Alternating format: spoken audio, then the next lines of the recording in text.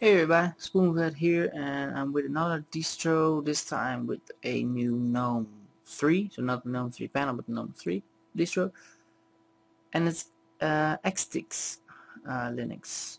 It advertises itself as the ultimate Linux desktop application program, of course, why not? It's based on the latest Ubuntu, the same as Linux. It's also based on the latest Ubuntu. And hybrid, or I should say hybride, is based on the latest Kubuntu. So just so you know, they're all 12.04 ones. This is a different. Ooh, that's nasty. No vector graphics there. This is a shame that they don't have any icons, and that it now disappears behind this thing right here. That's weird. Must be my system. Here we got the same. See, this is what I hate. I mean, you got this awesome looking background with a cool icon set here. You know, it's black and everything. This is a little bit grayish, but it kind of works with the background and that being black. And so how do I get this thing to work properly? Like that. So that's cool. But then you get this application menu and it's like this white that doesn't. This is just weird. They should find a solution for that. Anyway, we got games finder. That doesn't sound well correct. Internet. Oh yeah, we got the same very slim choices of tools that get booted up at the first time. Well, that's fine.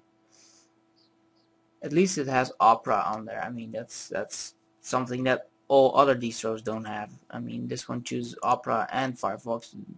Don't really see the significance of that, but Opera is it's one of my favorite browsers of all time. It has become one of my favorite browsers of all time. It doesn't work like that. This is full screen. So it loads that and that into there. Oh my god, my video card is so not well. It looks to be a bit big. Oh,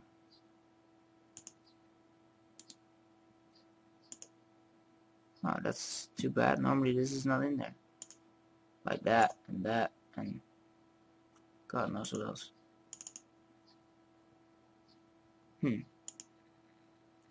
Something I'm not very fond of it has this in Linux.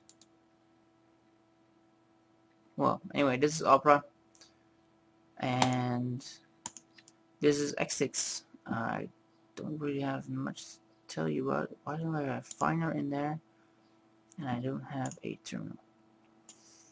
Oh, this is a horrible terminal. As you can see, it's based on Ubuntu, and I'm running the 64-bit one.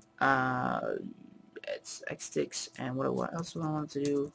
Thought I'd include this in like more videos. I mean, it gives you some sort of overview on what the system does and can do. And as you can see here, I've got a gig again of memory, and it already used up quite a lot, and it cached and buffered already a lot.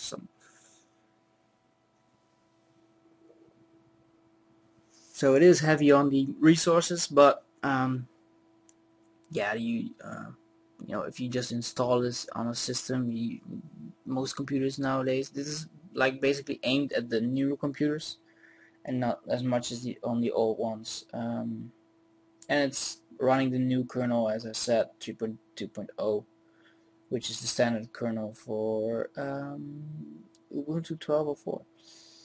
And I haven't done Ubuntu 12.04 yet even, so I might as well do that now after all these videos. Something else about Ubuntu, it's not the only distro there, of course, yet the direction they're taking as a company, as Canonical, is pretty cool. I mean, they want to bring out a mobile OS, they want to do it on TVs, you know, they want to basically give you open source everything, which is pretty fucking awesome, I must say. On that note as well, Mozilla is going to make a mobile OS as well called Boot to Gecko. Yet with Mozilla I feel a little bit of trepidation because they are becoming big friends of Google, and I'm not a fan of Google at all. I'm not a fan of any company trying to expand their realm, so the only option is to use their products. That's not what I'm for. And on that note as well, on the same note, we have maybe hopefully a very cool new tablet OS called Spark. It's not a tablet, it's called Spark, but the OS it's running is Mare, and that's based on the open source version of MeeGo, which was coming from Nokia, I believe, but I'm not sure. And the specs for the tablet are not that great, as it were, but I think if they see that a lot of people want to buy this for, because it's only $200, and for a tablet $200, and you get an open source one in which you can do pretty much everything you want, I think that's going to sell really well, like the Raspberry Pi. And there's I think Asus, Asus have they released, oh no, VIA released a new like Raspberry Pi kind of thing, but then way more expensive. So that's it for all the knowledge I have on the news of the last couple of weeks. I think it has already been, yeah.